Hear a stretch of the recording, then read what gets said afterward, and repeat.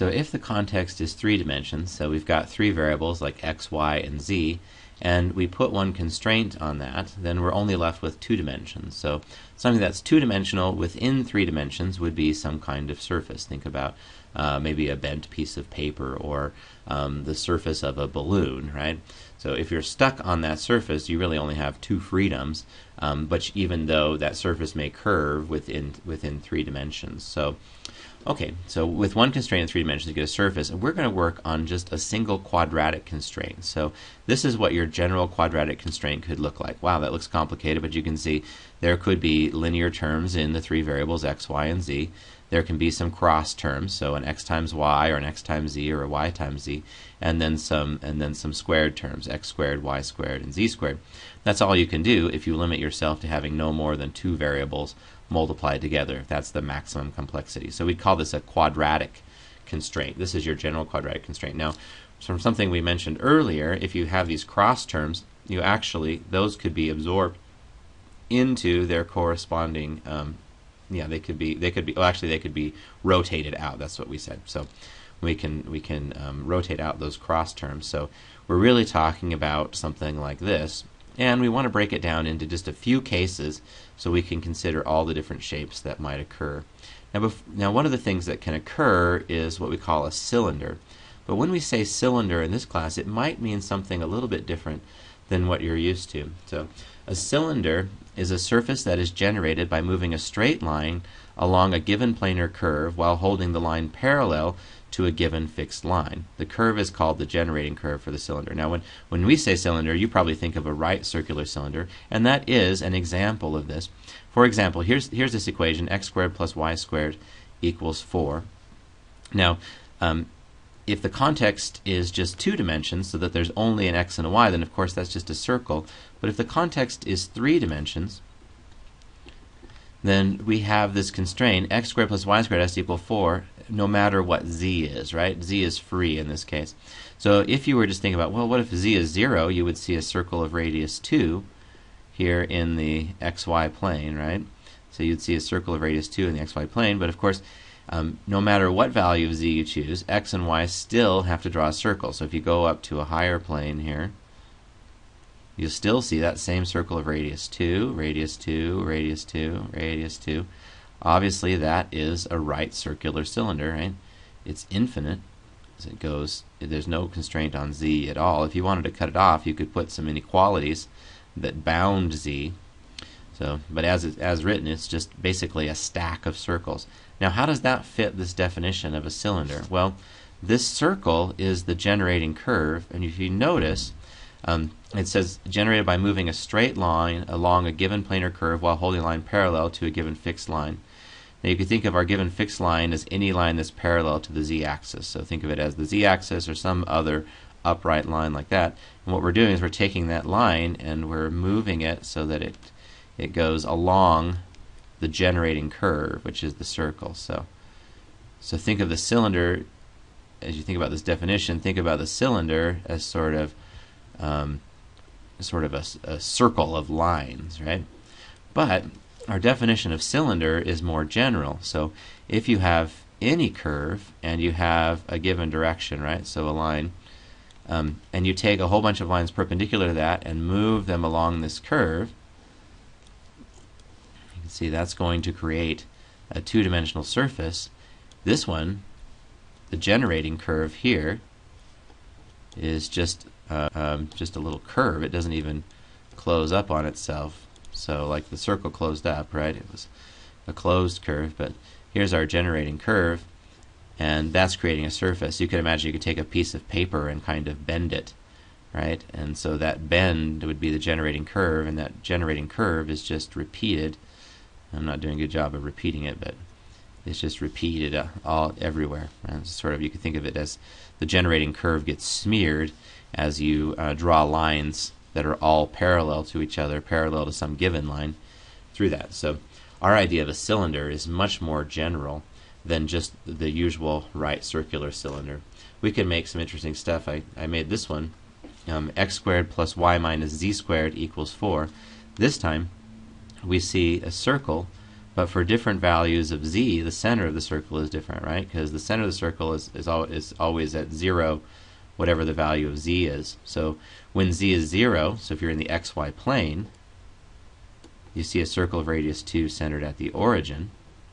But then if you go up 1 to where z is 1, you fix z equal to 1 there, then you have a circle of radius 2 centered at the point 0, 1. So there's a circle over here. And the higher you make z, the further over the center moves. So when z is 2, the center is here at x equals 0, y equals 2, and we're up at z equals 2.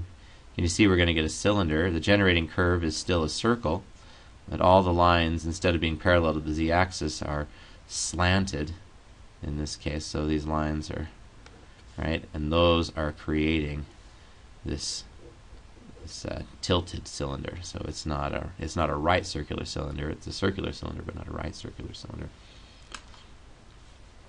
All right. Now, one case that we can see, other than like our regular cylinders here, would be to have so now we can go through and classify what can happen with a quadratic constraint. Now, if all of the squared terms have 0 coefficient, then we're really down to something linear, right? We'd be down to just, this is the equation, you'll recognize that as the equation of just a plane if there aren't any squared terms. So the next case then, the next one that would be truly quadratic, so that there's at least one variable that's squared, would be if there's only one squared term.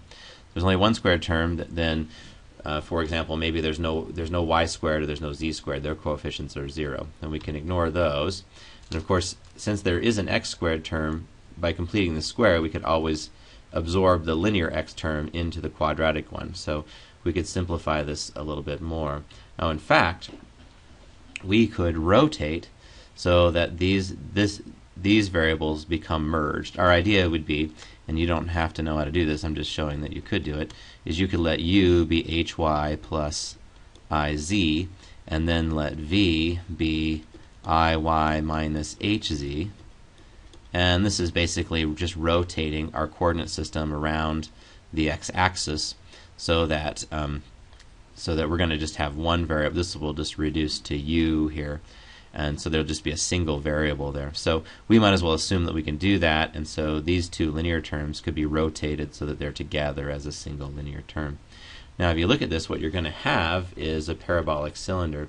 As an example, suppose that a was 1 and the coefficient of y was -1. Then if the context is just one dimension, if I solve for y here, I have y equals x squared minus 2. So if the context is just two dimensions, here's x, here's y, we have a parabola that opens down like this. Oops, I messed that up because there's a -2. So not that parabola. It's shifted down to, so this parabola. So we have the parabola here in the xy plane. Now, if the context is 3 dimensions, though, that means that no matter what z is, we always see that parabola. So if we look when z is equal to 0, oops, so here's my x-axis, my y-axis, and my z-axis.